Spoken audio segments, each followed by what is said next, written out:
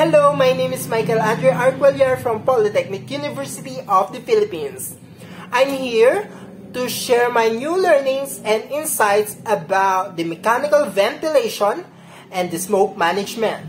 So first, my main takeaway from the mechanical ventilation was the velocity method in duct sizing.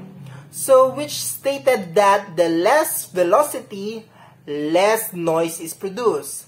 Cinema is one of the examples in this scenario. So next is the noise control.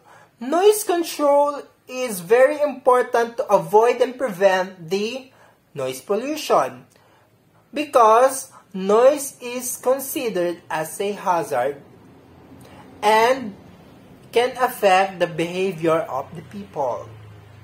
So on the other hand, my main takeaway from the smoke management was to keep the fans in good working condition. So the fans blades and the motor must be clean at all times.